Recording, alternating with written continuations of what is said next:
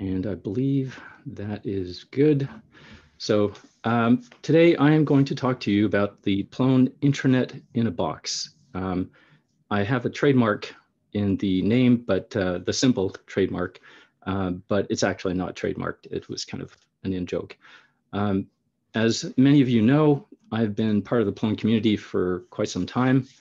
I am Director of Engineering at 6 Feet Up, which is a fantastic group of people, brilliant, smart programmers, really great company culture. It's been a pleasure to be at 6 Feet Up. My history with Plone started in 2003. I had been a programmer at the University of Wisconsin-Oshkosh for a very short time, and I volunteered for a project that required creating a website for educators, a website that was a mix of public content and private. In other words, it required logging in so that certain educators could have access to different portions of content on that site. So that was the beginning, really, of my introduction to actual intranets using Plone. My time at University of Wisconsin-Oshkosh was about 12 years, and during that time, I was so in love with Plone, I and a few others rolled out about 350 Plone sites on campus, including the main campus intranet using Plone. So I love helping people with technology. That's really my driving motivation for what I do. It's been interesting to realize that. And so being able to be part of the Plone community and to be able to bring Plone to other users, to introduce Plone to others, is something that I really enjoy. It's something that's essentially effortless for me because I really believe in Plone. Plone is really out of the box a fantastic tool. It lets you do pretty much everything you need to do for a public-facing website, but as I mentioned before, it also lets you use Plone as an intranet or as a hybrid of public and private content. And of course, this year, as you've already seen, there is so much excitement about Volto coming in Plone 6, while becoming part of core in Plone 6. And there's been some fantastic developments with Volto.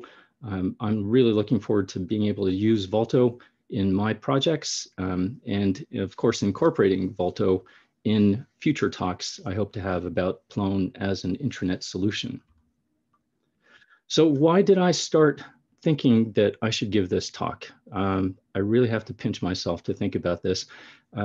Back in June at the Python Web Conference that we hosted, that 6 Feet Up hosted using the platform we're using today, LoudSwarm, I gave a half-day training on how to set up a Plone intranet. And so I thought about it, and I realized that you can do this much faster than in half a day. In fact, how much more quickly can we do this in? And so this really is the question I hope to be able to give you an answer to today. This is our Instant Pot, which, by the way, is a Canadian invention. Just thought I'd mention that. So Plone and intranets. Plone's really huge use case, and it's a quiet one. It's not a very widely advertised one, is being used as an intranet solution. And as many of you know, the federal government of Brazil and state governments in Brazil, I think the majority of communes in Belgium use Plone in, sometimes very customized versions of Plone, but Plone is a huge intranet software tool. It's used at universities, it's used at corporations, very big, well-known corporations we've heard of use Plone as intranets. And so let's talk about what makes Plone a great intranet. But really, first of all, let's think about what makes an intranet. An intranet is primarily about access management. First and foremost, an intranet means that you give some people access and you don't give other people access. So really, it's about the security of the tool. You also, in an intranet, want to enable collaboration between teams and individuals. The collaboration will take place around documents. So that's why I refer to that as a document-centric collaboration, and that can be web pages, that can be documents like like PDFs, for example. And because you're organized, because you're working with teams, you want to organize your content in an efficient way. And so, as you may know, Plone is highly organizable using folders and nested folders. So very complex folder structures are things that you can easily create with Plone. Once you have all of this content in a Plone site or in an intranet, you need to be able to locate it. And so the ability to search for documents or information that's stored in your intranet is really important. And then we also have found that intranets really benefit from the ability of letting people engage with them. In other words, essentially a killer app for an intranet is the ability to create forms and to manipulate the forms data that comes back in, so you can ask people for information in a structured way. And then probably the most important aspect of after you create an intranet is the continued use of the intranet. You want to engage your users so that they make it a part of their daily business, so that they keep coming back to it because they find it useful. And an easy way to make it useful is to give users some, depending on how much, but you do want to give them the ability to customize their experience within an intranet. What is Plone in a box?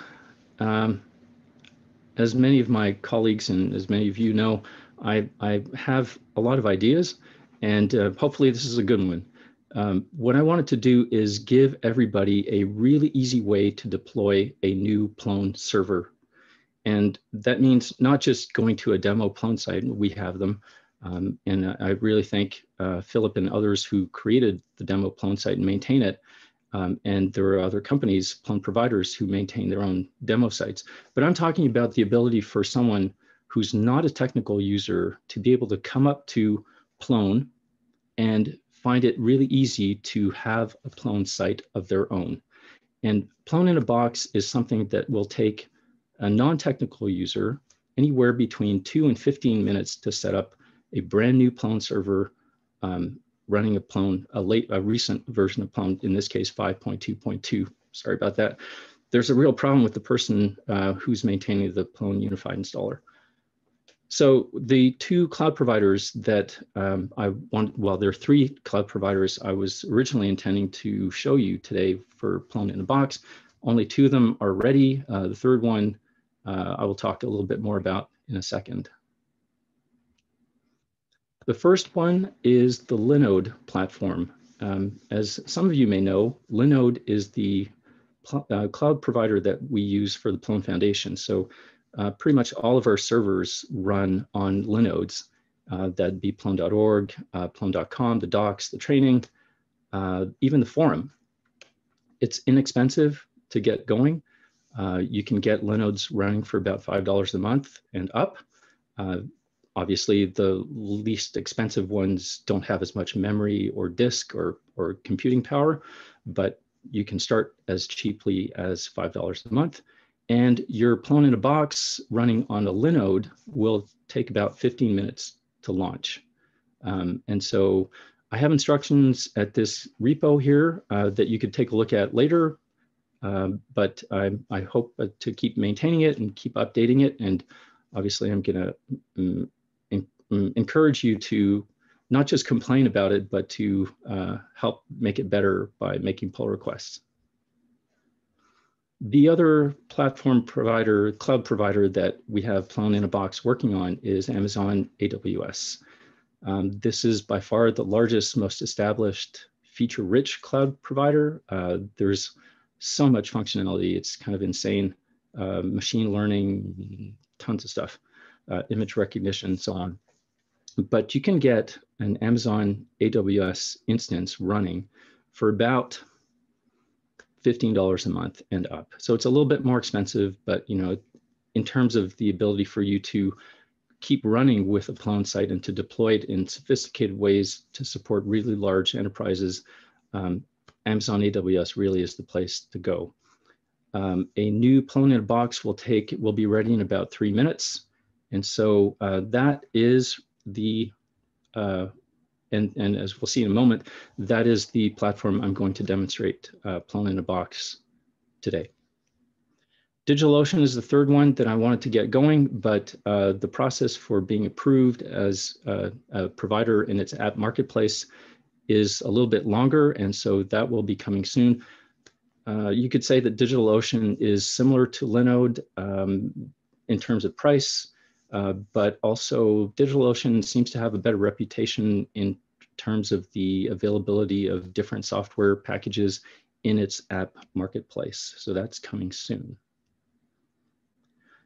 Right, Amazon AWS, very fast. So let's flip over to my browser, handily set up already. Here you can see the repo where I have some instructions on how to use Plone in a box. The instructions, I decided to take a shortcut. You'll see the instructions are written using Dropbox Paper. This is a tool that I've gotten to use a lot at 6 Feet Up, and I really enjoy using it for all sorts of things, but writing documentation is really easy in here, and you can export it to PDF or to Markdown. But going back to Plone in a box, what you're going to want to do is create, if you don't already have one, an account at Amazon AWS. The information and screenshots, the step-by-step instructions are in my documentation. But once you've created an account at AWS, you can run Plone in a box for free up to a year, depending on how much computing power you start using. But if you start with a small instance and you don't get greedy about it, you can run it for free for quite some time. So once you are in your Amazon AWS console, you're going to want to go to your instances, and over in the corner here, I'm going to click Launch Instance.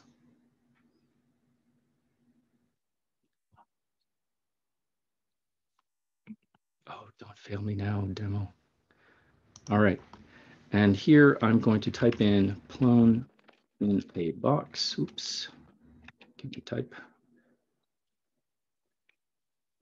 And you'll see there's two results. One is in the AWS Marketplace. That's not actually the one that I created, but the one in the community, AMIs. And AMI is an Amazon machine image. So you're going to want to click on that one. And that's your Plone in a box right here. And I'm going to click Select. You can leave the default choice here, which is the type of instance that your machine, your instance will be in terms of power, CPU power, memory use, bandwidth, maximum storage. It's really a good tool for demoing a Plone site. Then you configure some instance details. You can mostly ignore, pretty much you can ignore anything on this page. Go to next.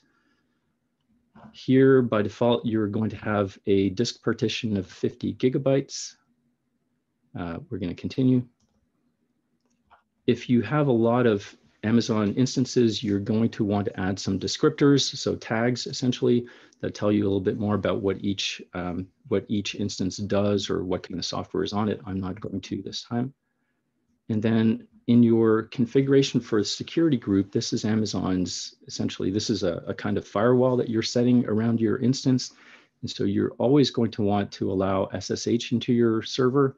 But in the case of Plone, for this Plone in a box, you're going to want to enable access to port 8080, as you may know, is the port that you can access your Plone site directly at.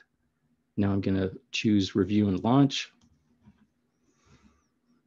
And you can ignore warnings. I always ignore warnings.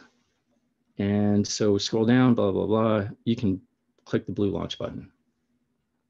At this point, Amazon requires you to download or to have a key pair file, and that will be the tool, that's the file that will allow you to log into the server if you need to. And so it's something that I would recommend you do. In fact, I don't believe you can proceed without it.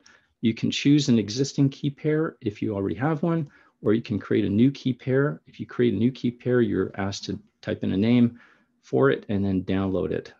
In my case, I'm going to choose an existing key pair, which is my Plone in a box, and I'll launch the instance.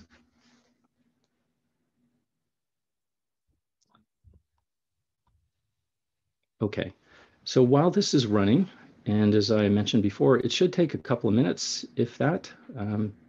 We can click through to here and view the state of the instance. And so right now it's showing here as pending, so it's in the process of being provisioned. So let's go back to our presentation. By the way, this is one of my favorite skits on Saturday Night Live. It's Sean Connery appearing on Jeopardy. I would play the Jeopardy music, or I could hum it for you. Or some of you are really good at karaoke, I hear. Okay, so what's inside Plone in a box?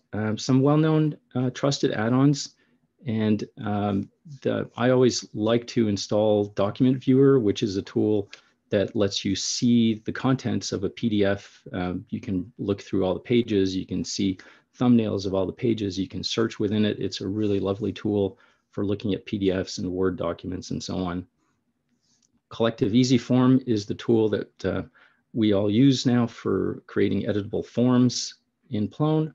The LDAP plugin, which lets you connect your Plone site to centralized authentication systems, really useful if you're part of a large organization and you don't want to recreate logins in your Plone site. You can just connect to your Active Directory authentication system. And yes, okay, I'm still going to keep talking about Mosaic. This is still a wonderful tool in Plone Classic, and Mosaic is what lets you create editable layouts, very beautiful, flexible, easy to manipulate layouts that are in the control of your editors. So no programming required. And then Lineage, which is the tool that 6 Feet Up created a long time ago to allow you to create subsites within one Plone site. And so it's a tool that's used at a lot of institutions that have you could say, a complex organizational structure. Teams, colleges, departments, each can have their own subsite. It looks like a site, but it's really part of one Plone site. And the other main feature of Plone in a box is that when you reboot your cloud instance, your cloud virtual machine, Plone will start at boot time. It doesn't sound terribly interesting, but it's something that's useful. So this is my son going for a test drive of his car. He's learning to drive. I'll let you know when he's on the road so that you don't, happen to be anywhere nearby when he's out driving. So that my point here is really that Plone in a box is meant for test driving. It's not locked down. It's not secured. It does not send out email. All of these things are things that you can do relatively easily. If you're handy, which you don't have to be, but if you're not and you want to, please ask a Plone provider. There's a whole bunch of them listed at plone.com.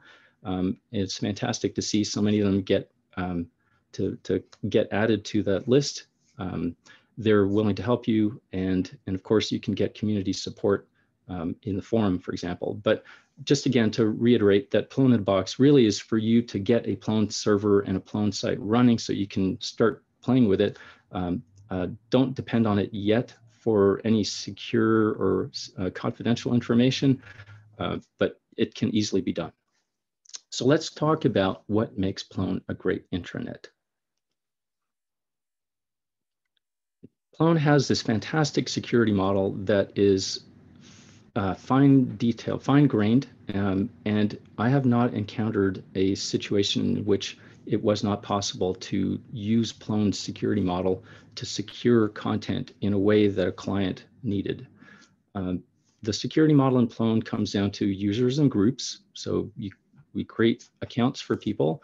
We can assign those accounts to groups, and you can assign permissions and roles to either users or to groups. This means that you can do super large scale access management in a way that doesn't overwhelm system administrators. And as I mentioned before, you can connect your Plone site to Active Directory or LDAP systems in case you have a large organization that is already using a centralized authentication service. The other aspect of Plone that makes it really secure is that workflow is a core feature of Plone. A lot of other CMSs, I believe, do have a kind of workflow that is addable to their core, but it's never been part of core the way that it has been for Plone. This means that your security really is baked into Plone, and it means that once you've configured it, you know it's going to be applied consistently. And so there was a little side story. The robotics team that my son is a part of used to have a functional looking website in terms of what the public would see, but the team, the mentors, were terrified of allowing their students to have access to the website to edit content or to add content.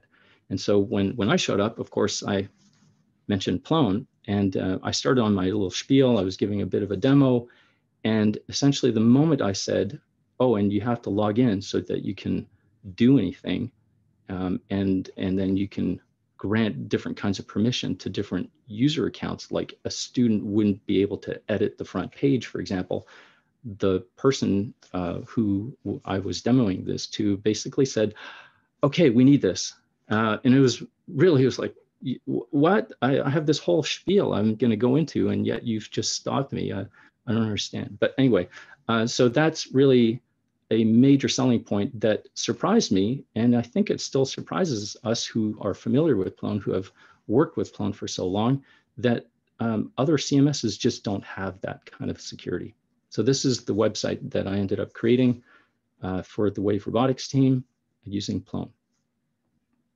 And in fact, some of the students who are on the marketing sub-team have accounts, and they can go and create news items. They can create blog posts. They can't publish them, but they actually have the ability to add content and have it reviewed for later.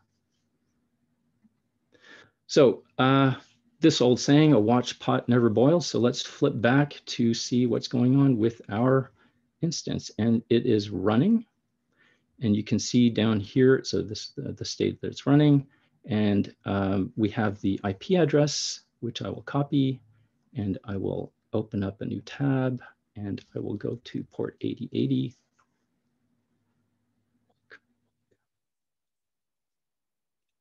Oh, yes, of course. Well, Firefox is handy this way in that it warns you that you're about to go to an HTTP site. It's okay to continue. And here's our running Plone site. So I think it was just a little bit over a couple of minutes, but it's running. So that's your Plone in a box. I will log in. Actually, I will first view the site. And this is a basic Plone site. There's a bit of additional content that I added to the image, but it's otherwise it's a vanilla Plone site.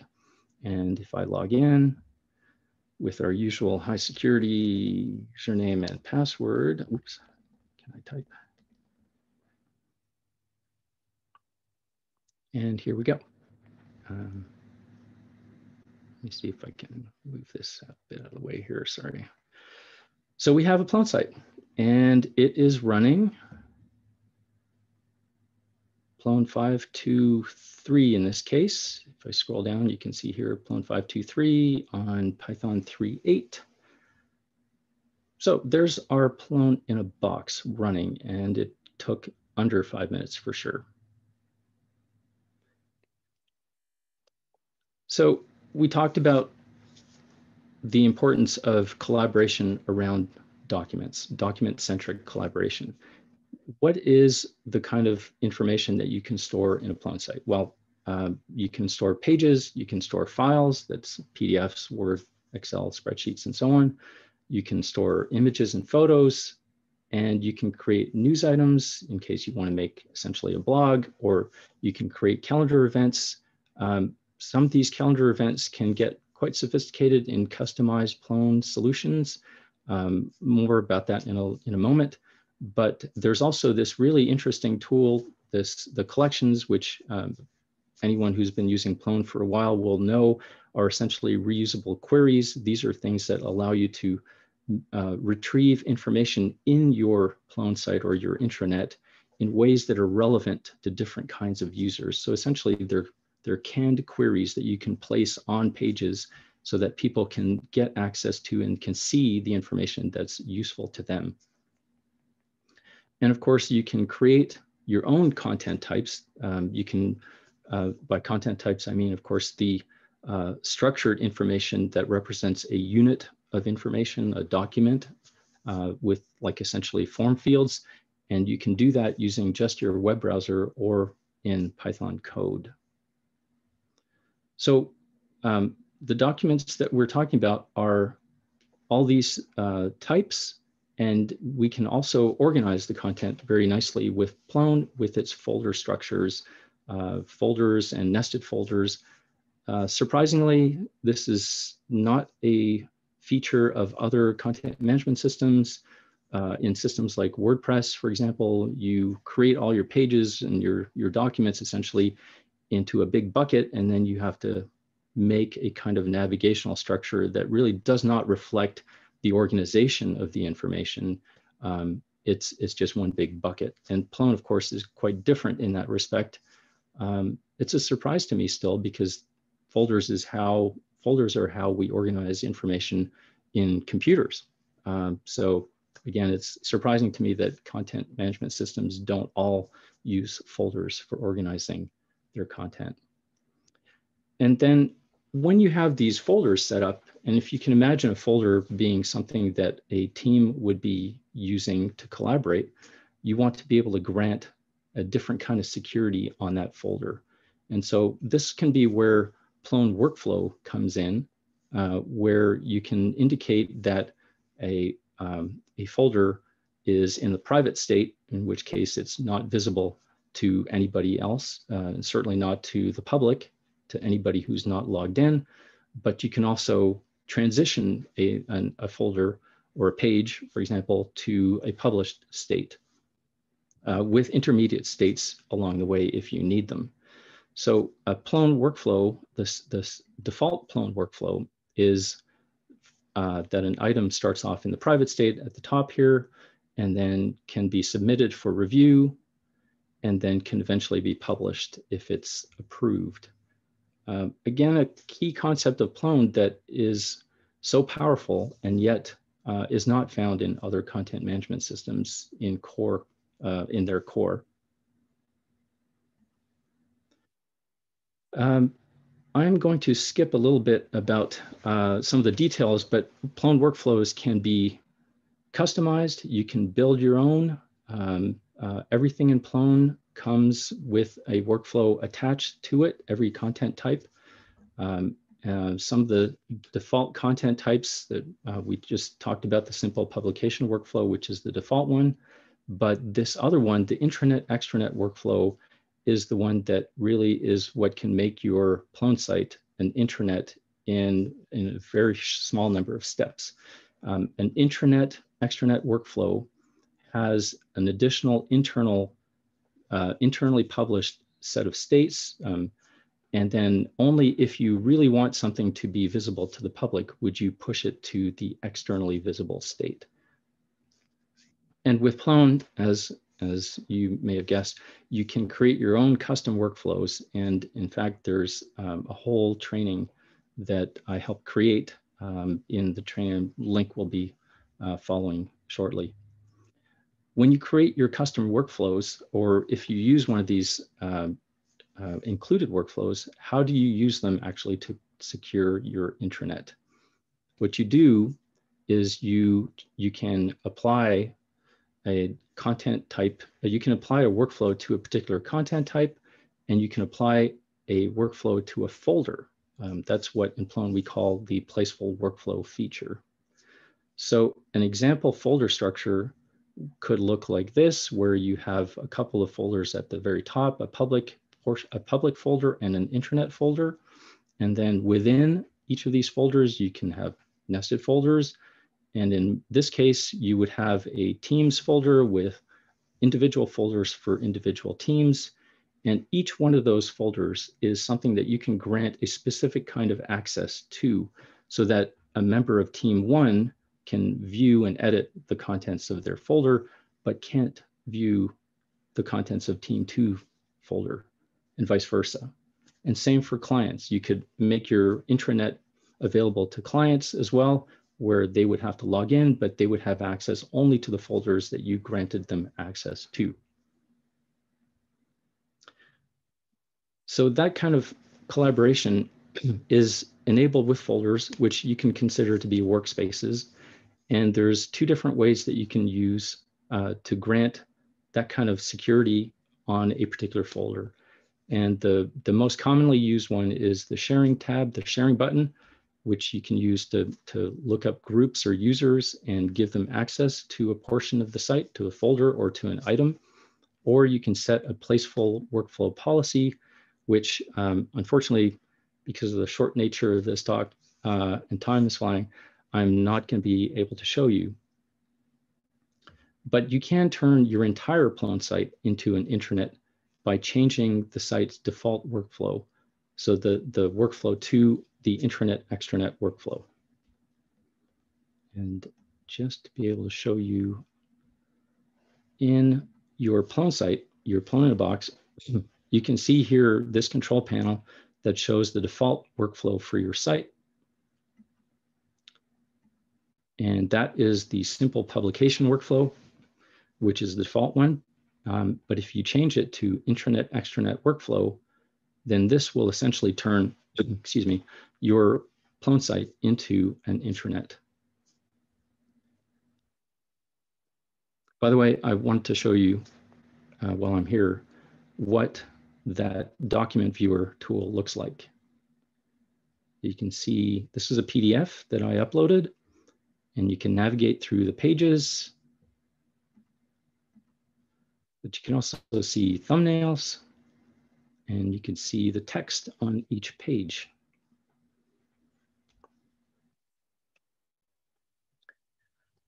So if you want to, excuse me,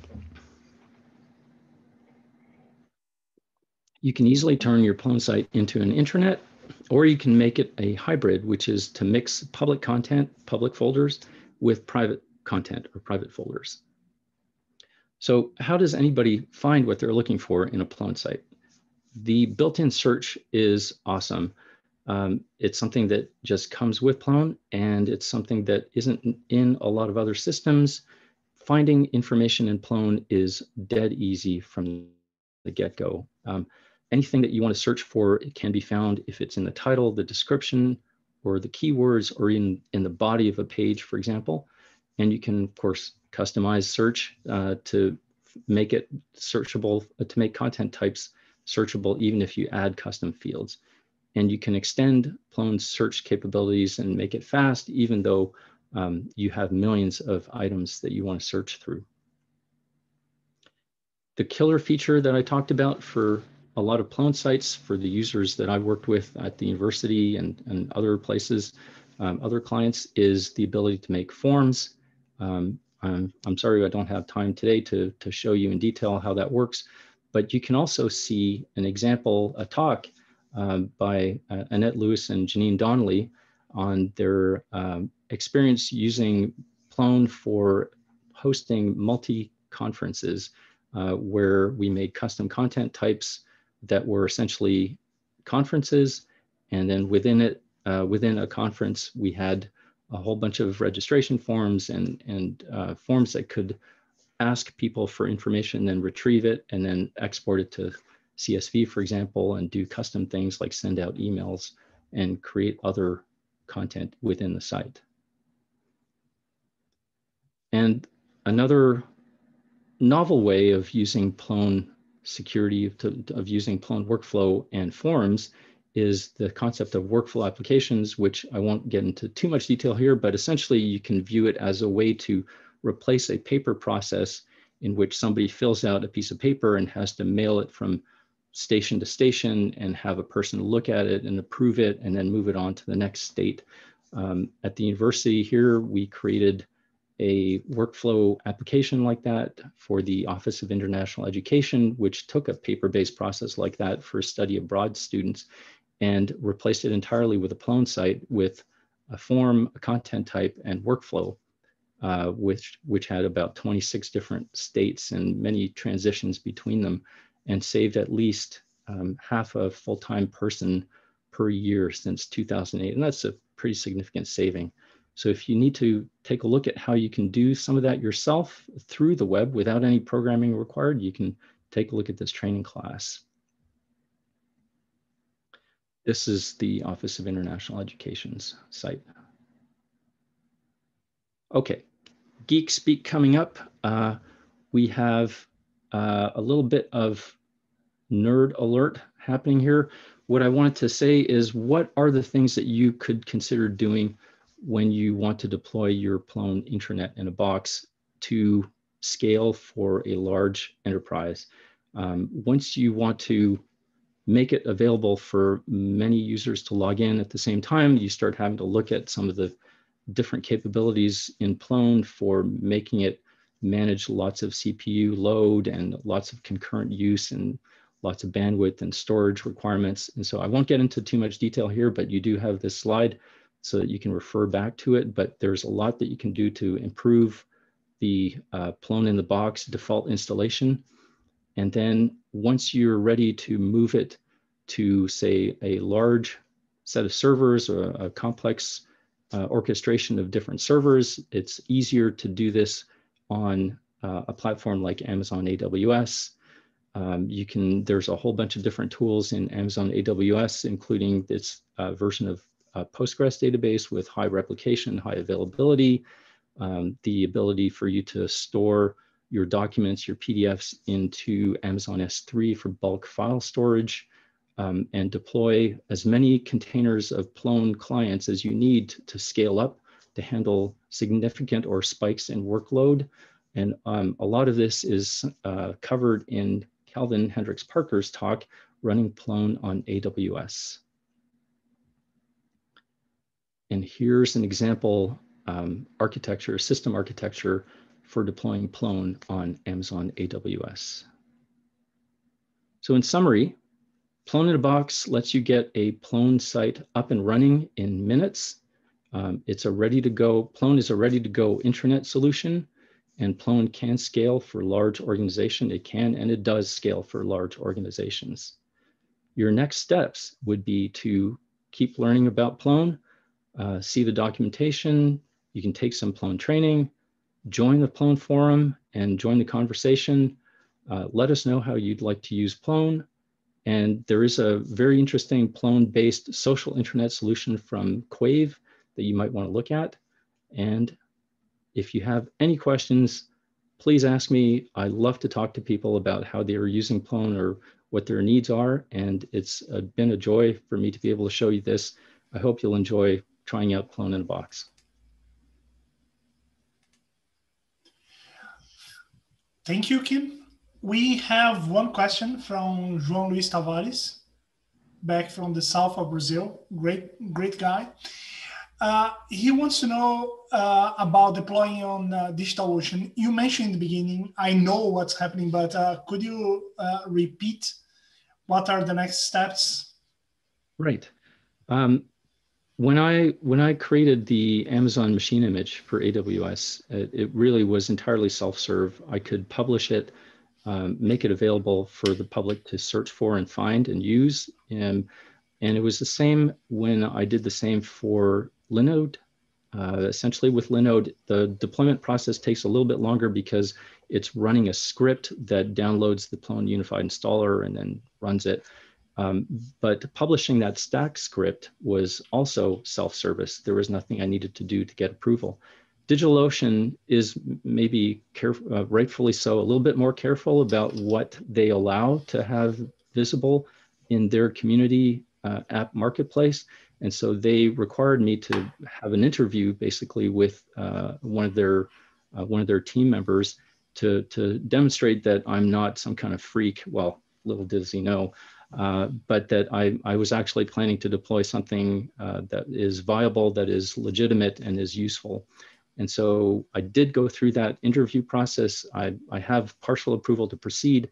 There's a bunch of more documentation we need to provide. We need to actually form a team and provide some names and email addresses of people who will together be maintainers for this.